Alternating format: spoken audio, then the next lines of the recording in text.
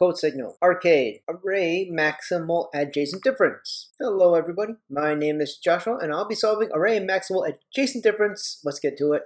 Given an array of integers, find the maximal absolute difference between any two of its adjacent elements. This is so easy, guys. Dang it. And there's even guaranteed constraints of 3 and up to 3 to 10 values. Okay, so here's what we'll do.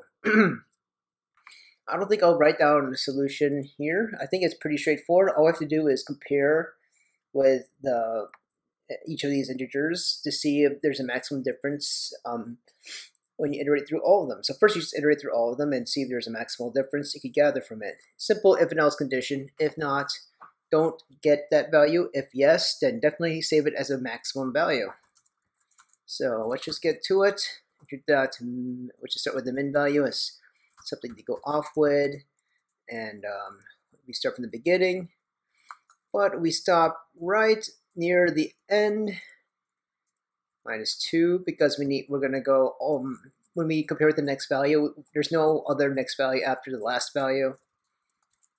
All right, and we want to return the max value, and simply we just do max equals integer dot max of input array ind and input array ind +1.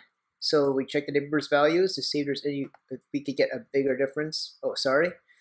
Do it like this. And also since we want to make sure we get the biggest difference, and we don't know if it could go one way or the other, so we could math that max, math that abs, the absolute value, so we could always get a positive value guaranteed. And now we try to, so here's what we're doing. We're getting the current max value, comparing it with the difference of the next pair you're checking the difference for, and whatever's bigger, we keep that value. And when you have that value, you just simply return it. Okay, let's run the test to see if this works. Oh, there's something wrong here.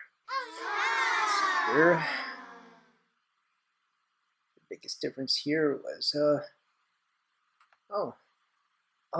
because I did less than. I don't really need to do -2. I could just do -1. Sorry about that, guys. I got too cocky. See, again, I emphasize, go through your code before running with the run test problem. I mean, with the run test. Don't spam the run test problem button. Because interviewers, they want to see if you can do this. You could check it just to run through your code. Because you want to see how you think. And some important tip is that when you want to show what you're thinking, you want to check some edge cases right here. For example, I could take an example.